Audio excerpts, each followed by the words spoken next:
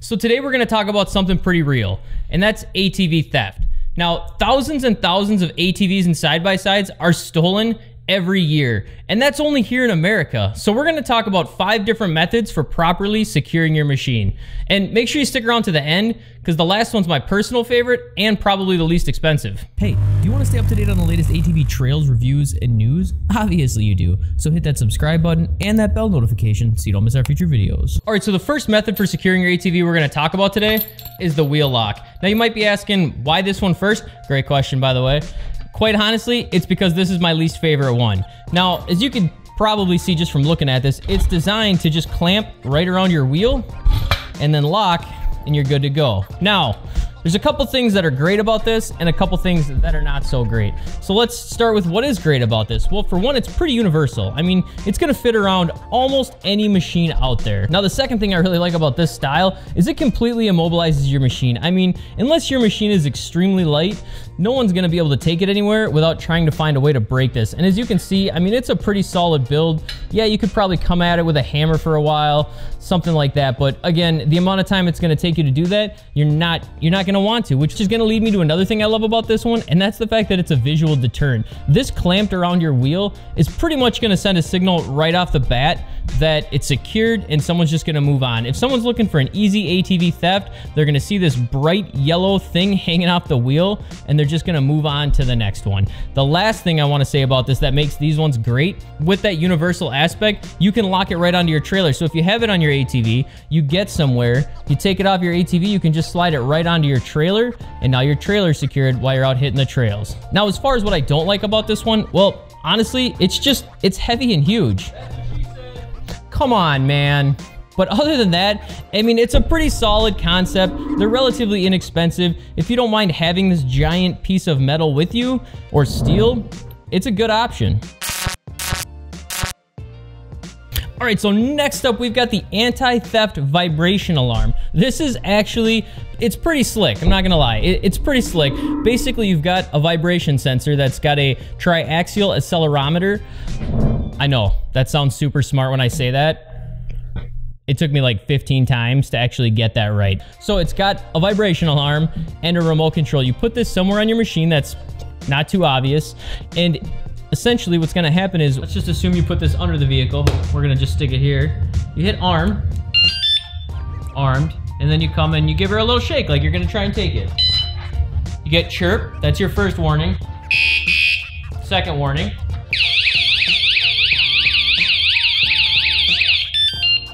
Third warning. Now what's great about this? A few things. Number one, it's freaking loud. I mean, legitimately loud. If this goes off, 90% chance, that's a made-up statistic, really good chance that the thief is just gonna go running. Now, the second thing I really like about this is the fact that it actually comes with this here remote control. And with this remote control is another thing I love, and that's the fact that you can actually set the sensitivity 7 different levels. So if you're in an area where you think it's too sensitive and a little vibration is possible, you can turn it down so that it will take more vibration to set off the alarm. And lastly, I just wanna say on these, they're really inexpensive. I mean, this was well under $20, and that's pretty awesome. So even if you lose it or it breaks after 1 season, that's really still worth the money that you paid for it. Now, what I don't like about it, a few things. Number one, this device right here is not waterproof. That's obviously a big deal. So that's avoidable, because what you can do is you put Velcro on the back and then you just Velcro it on your machine when you're not gonna use it. Great idea, right? Problem with that being, you have to remember to remove it, because if this gets wet, you're pretty much screwed. So if you have this Velcroed on the bottom of your ATV, not only is mud and gunk and everything else gonna rub on it and get in there, a little bit of water is gonna fry this thing. But again, at $15 a pop, if you go through one every season, is it that big of a deal? I don't know, maybe it is, maybe it's not, you tell me. Now, a couple other issues with this here device is this requires batteries. So if you're gonna plan on using this in your garage where you're gonna store it for an extended period of time, you're probably gonna have to check on those batteries somewhat frequently. And lastly, let me just say on this one, the remote control, it's got a pretty short range. I think it's around 50 feet or so. Is that long enough? Yeah, probably. I mean, if you're gonna have it outside your RV or your tent on the campground or you know, out by the truck, whatever it may be, that's probably fine. But much more than that, it's not gonna do you any good. All right, so number 3 is the Baboa Disc Lock Anti-Theft System. And quite frankly, I love this one just because of the name. I mean, Baboa, like who doesn't like saying that? So this is actually pretty awesome piece of equipment. And let me, let's just step over to the machine and I'll show you how this one works. All right, so the way these are designed to work is you use the holes on your disc brake there. So all you really have to do is go ahead and line it up with one of those holes, and then you just push the lock in, and it's gonna push a pin through your disc lock and hold that on there and act as a motion sensor, and then keep your tire from being able to turn. Now let's test the motion out.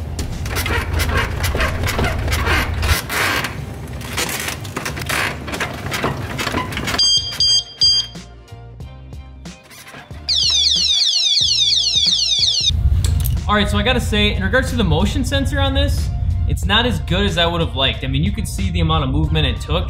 Now again, if someone's trying to steal the machine and they're spinning the tires or the tires are rotating, yeah, it's probably gonna go off, but it took longer than I would have liked.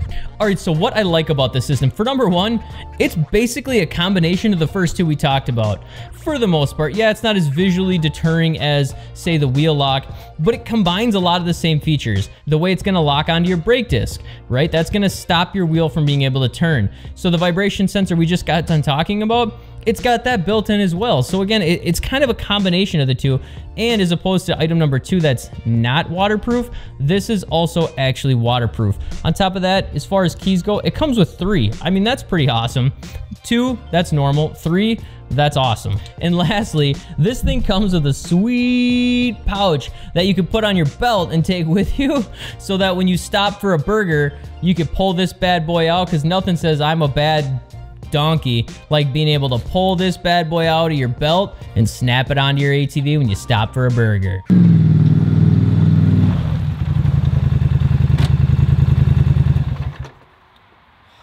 Yeah, I'll be right there, Jim Bob. Let me just lock this mean machine up before we go get them beers, eh?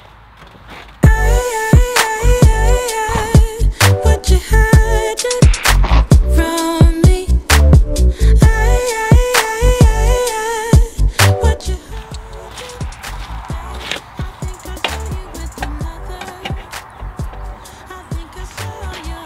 Yeah, if anybody would have told me it was going to be raining during this bit, I would have came up with something else, you know? All right, maybe not, but I do like the fact that it comes with this because I can use it as a case and just put it in there and throw it in my bag. So what I don't like about it, number 1, again, this uses batteries. Now, I will say, in their defense, not only did it come with batteries, but they actually included an entire spare set of batteries. On top of that, as we look at it, it's not really going to be a visual deterrence, right? I mean, you can see it, but when it's locked up in your wheel, no one's really going to be able to tell that's there. And that's a little concerning because since they don't know it's there, if they try and take the machine and they're really trying to force it and they don't see that that's in there stopping the wheel, it could actually end up damaging your ATV. The next one, and I know we all like to say that we're not, but quite frankly, this is dangerous if you're lazy. And I say that because it's real easy to just slap this on and forget about it. You get out, you're excited, you want to go riding, you take off. Now this is going to cause problems when your wheel starts to turn. And it does come with this awesome little lanyard, and I say that seriously, not sarcastically, so that you can put this up onto your handlebars to remind you that it's there.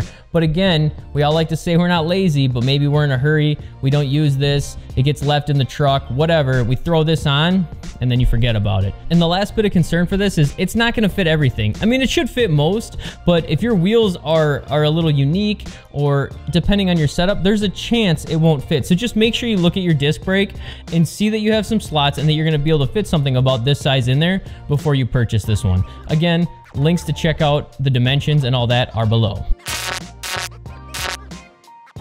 So the next one is this handlebar brake, and these are actually really cool as long as it works for your machine. And the way it's designed is your brake lever goes through one hole and then your handlebar goes through the other, and it's basically gonna keep your brake applied so that your wheel can't turn. So again, if we just wrap it in there and then we gotta squeeze it in, and boom, and now the brake is applied. Now you'll notice right now on this scrambler, there's a little gap. They come with spacers to help fix that. But again, if you're gonna get one like this, check it out first, test it, make sure that you can't just wiggle it off.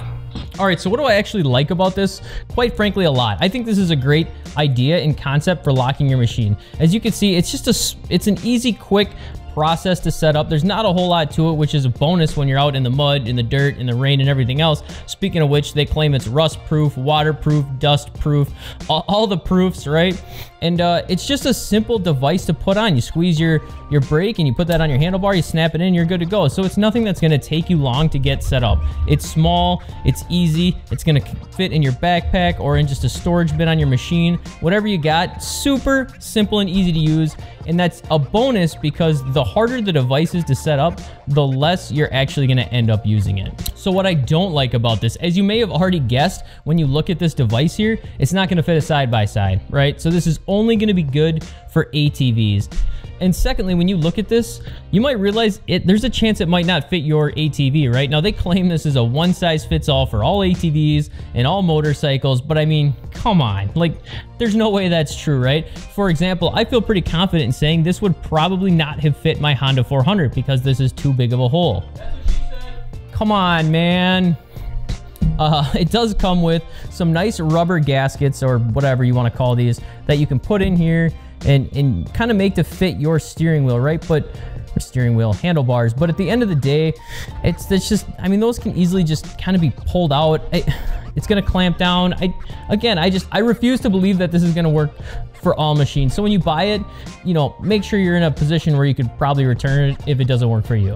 Now, lastly, let me just say, one of the complaints for some of these is that they seize up and they make it extremely hard to remove from your handlebars. Now, I put a link in the show notes for this one below. So again, it'll take you right to this specific model. But if you start browsing around, you might find that you end up with one where some of the reviews talk about how it locks up or it doesn't work real well. I'm not saying don't look at other ones. I'm just saying be cautious of that and read the reviews and make sure that there's not a lot of complaints stating that this seized up on their ATV or motorcycle. All right, we've made it to the last one. And like I mentioned, this is probably my favorite and my regular go-to. And that is, quite frankly, a simple cable and lock. Okay, now I know there's got all these fancy devices out on this table right now, but just a simple cable and lock seems to be what I always fall back to, and for a couple of reasons. One, they're extremely inexpensive, so you can have one or two or three of these laying around and it's not that much money even when you add the padlock onto it. Number two, even a thick, good quality, heavy duty cable is still gonna be pretty lightweight and easy to have with you in your truck or in your backpack, whatever you got. And ultimately, one of the reasons that I love these and I keep coming back to them is they're really versatile, right? I mean, I can hook this around a light pole. If my ATV is in the back of a truck, I can hook it around one of the eyelids in the back of the truck. I can hook it to another ATV or side-by-side, and that makes it a lot harder to try and steal when there's multiple of them together, right? So it's extremely versatile, it's extremely easy to use. You just have to have something solid to hook it to and you're good to go. Now, there's one thing about this system that I don't like, and that's the fact that it's pretty large and long, right? That's what she said. Come on, man, like really? Come on. So handling the cable can be a mess, right? Because you are trying to get all this like wrapped together and then tucked in a bag, and you got the lock or whatever, versus this, right? Like, this is a lot cleaner, simpler, you know, more basic, easy to throw in a storage compartment or a bin. This is a lot more. So there is that, but again, it always ends up being my fallback. I like the fact that I can strap multiple machines around it, or, you know, hook it up in a truck, whatever I gotta do. It's simple, it's inexpensive, and it just works well. So that's why I keep coming back to it. Now, there's one more I got for you as a bonus for sticking around this far into the video, and that is just use a gun. Oh, we decided we weren't gonna do that one? That's my bad. Sorry guys, that's my bad. I'm just gonna put that away. Forget I said anything about that one. Warning, guns are harmful and should only be used by trained adults who can do things like protect themselves, protect others, win wars, protect their property, help the cops during gunfights in the streets outside banks like in the movie Heat. Great movie, by the way. Fine, all right. Look, guns should only be used by responsible, law-abiding citizens. Are we good? All right, so thanks for watching. Subscribe if you haven't already, and I hope to see you on the trail. What you hiding from me? Yeah, if anybody would have told me it was going to be raining during this bit, I would have came up with something else, you know?